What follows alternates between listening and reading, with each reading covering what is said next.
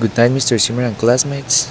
Today I am going to type my audio journal number 1 of this trimester, and it is about motivation. Motivation is literally the desire to do things, and it is the difference between waking up before dawn to pound the pavement and lazing around the house all day. It is a crucial element in settings and attaining goals, and the research shows you can influence your own levels of motivational and self-control. And that's my definition of what is motivation. And when we talk about what motivates you to study at night, well, it is a desire of my own to be a successful person and to have things by my own, not just about what my parents said that I have to do or what people, friends, or the people that is around me saying what I have to do. Well, not. It is about my own.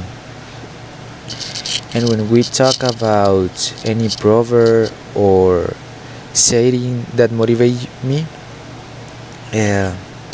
I can only think in one about that says Nelson Mandela, and it is. It is always seems to be impossible until it is done. That's a motivational quote that I found that is very useful, and I use it every day when I have the time to read something. And when you talk about that proverb about Mahatma Gandhi saying that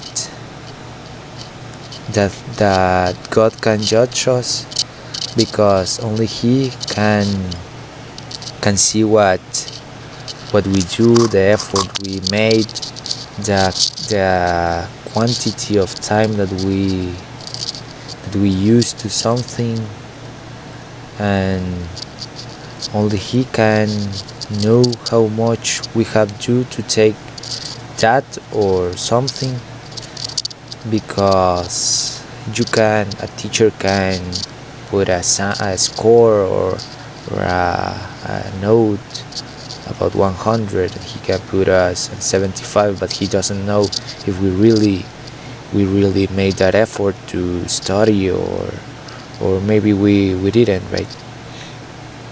And when we talk about intrinsic and extrinsic person, I think that I am an intrinsic person because I enjoy everything I do every day, and I don't need to be obligated by someone or something to do something, right?